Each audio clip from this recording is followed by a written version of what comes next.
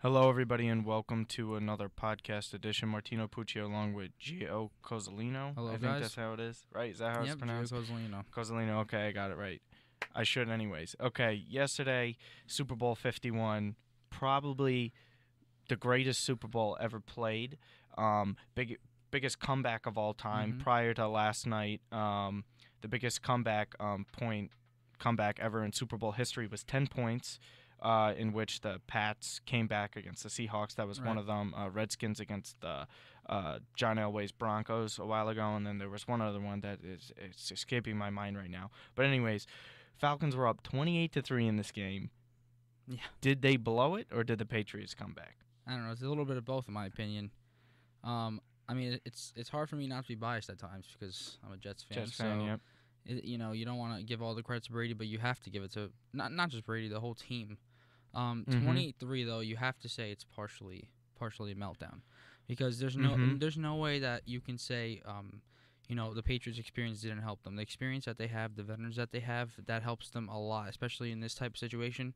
Brady's like, we're not down and out, we're gonna come back, and then Matt Ryan with his inexperienced guys, they're up 28-3 and they're kind of relaxing. I guess I don't know how to say. You can say relaxing, but. And maybe they did get a little too comfortable, but I think the scary thing is for the NFL is that the Patriots weren't at their best, but yet they still were won. able to win, yeah. This is an ultimate God mode situation, and it's similar to what LeBron had to experience when that's a good way to put it. God mode. when they played Golden State this past NBA Finals when they came back from 3-1. All odds are against them. And yet they still found a way to win and come back. And it was the greatest comeback in NBA history. That's not even up for discussion. Right. This is the greatest Super Bowl comeback in NFL history, obviously.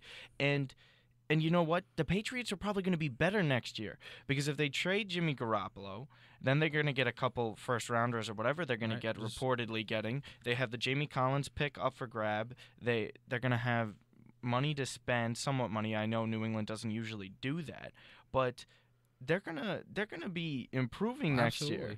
And as for the Falcons, I don't know how you could recover from that.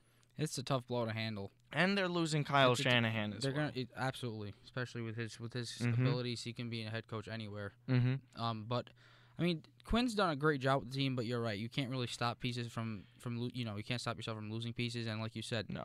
New England, I was just thinking in my head, no Gronk. They went a whole playoff run with Bennett. I'm not taking anything away from Bennett. He's a great tight end. He's a solid tight end. They didn't even run the ball well either. They didn't run the ball well. Tight ends is a big part of their game. Didn't really find him that much, but Edelman's unstoppable. Amendola came alive yesterday when and Julian Edelman had probably top 5 catch all time in the history of the sport. Absolutely. I said it right away. It's like another Tyree catch, just Patriot style. So personally, for me, well, even the Julio Jones catch too. Oh, he made even more just than one. before that. That was his shoestring catches on the sideline are just incredible, and you think it was going to happen again when Julio made that catch, but it was kind of a repeat of the Seattle game when Kyrus had that crazy catch at the sideline. Yep. But I think it was more so the play calling. The Falcons didn't really run the ball at the end of the half. Devontae Freeman was absolutely destroying the Patriots. Absolutely. And it was really confusing to watch too. Even Matt Ryan on his fumble, he should have just taken the sack there. I don't know why he was trying to throw the ball. He put him in a worse situation there. Exactly. Even after that, when Jones set them up with that great catch, they went backwards because they didn't run the ball. All you had to do was run it, not even for more yardage. Just get to that fourth down, hit the field goal. Yeah, it was worst case scenario in that situation when they had a punt aside from a turnover. Absolutely. Obviously, a turnover is the worst case scenario anytime you're on offense, pick 6 being it or fumble taking it back for 6. But the fact that they weren't even able to get a field goal off to even put them further ahead was just a complete disaster. And I don't know how the Atlanta Falcons are going to recover from this. I know they were a good team this year, and the amount of times their offensive line was the Patriots' offensive line was playing awful all game. Yeah, they were and talking the Falcons about were getting to Tom Brady, putting him on the ground. Brady was out of sync. He wasn't hitting his targets throughout the first half, and everything prior to the game, if you were to tell a bunch of Patriots fans or any fan at all, hey, the Falcons would hit Brady this many times, they would have a pick six against no Brady, way. they'd be up 3 scores at the end of the first half, but they would still lose. Yeah, it's just miracle. Crazy. And now it really puts Brady ahead of everyone else from any quarterback of all I time. agree. It's not even close. I don't think it's close anymore. You can't deny it. I think he surpassed Montana by now, and it's just what else do you want him to do? 5 Super Bowls, 4 MVPs. 4 MVPs. Been there 7 times. Him like and you Belichick. said before, didn't play his best, still won the Super Bowl, and still got the MVP. He has as many Super Bowl titles as the Dallas Cowboys do, as an entire franchise. Tom Brady by himself, he has more Super Bowl wins than the New York Giants as an organization, which they have 4. More than still many the teams. only team to knock off Brady and Belichick twice. Took 2 incredible throws to do that. The games always go down to the wire for the Patriots in the Super Bowl. I really just don't. I think they could win it next year too. I don't see how they're getting any worse. No, they're gonna get better. You said it already earlier in the show. There's no way they're getting worse. And Brady plans to play for another 3 to 5 years. I don't really see that. I read a report. They're going to give him and Belichick down. another extension after both their contracts end again. He's going to play well into his early 40s, if anything.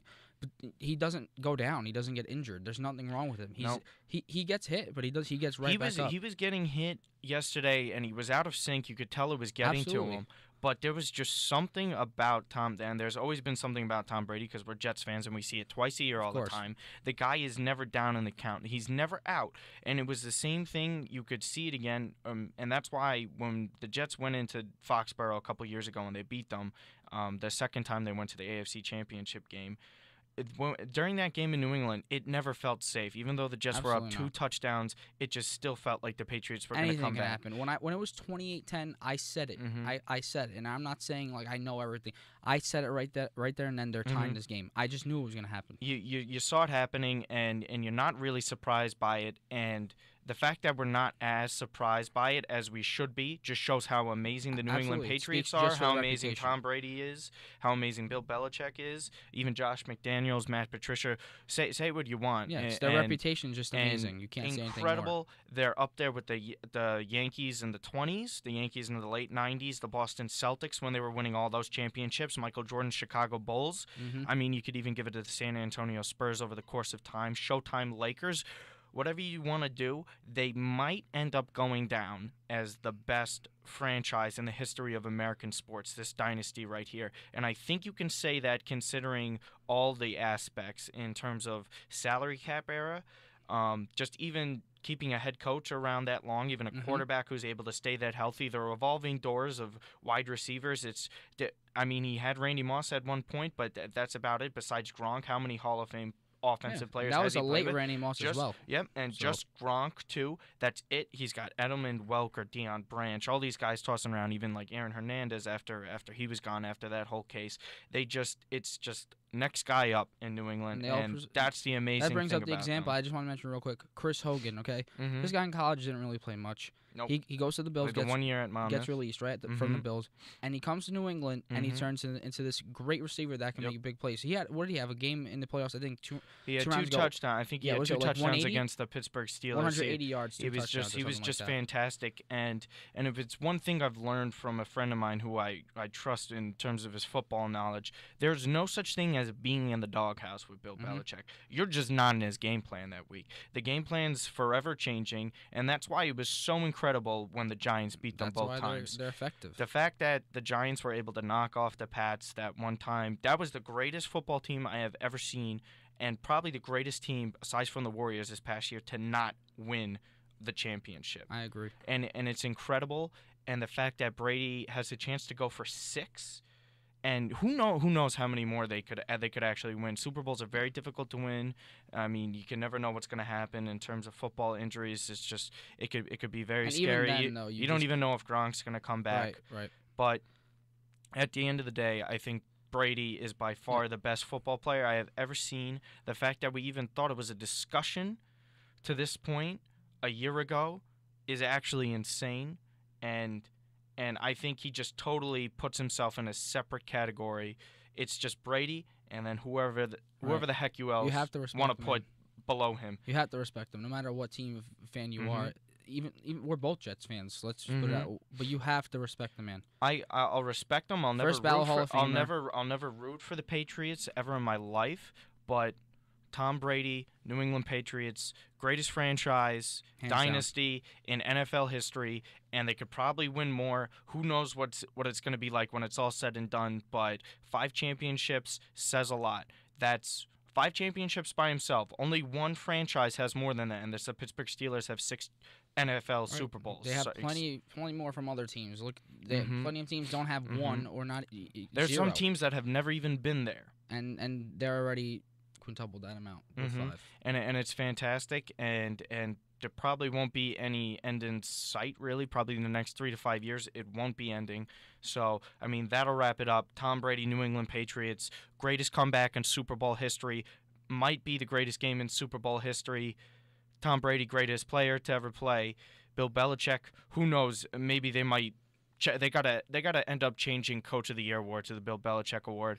I really mean that, and that's not an overreaction. I don't think you should change the name of the Lombardi Trophy to the Belichick Trophy. Yeah, I say you keep it the Lombardi Trophy, but Belichick has to get a trophy named after himself. Even Tom Brady, you might have to rename the MVP, the Super Bowl MVP trophy to the Tom Brady Trophy. They are that great.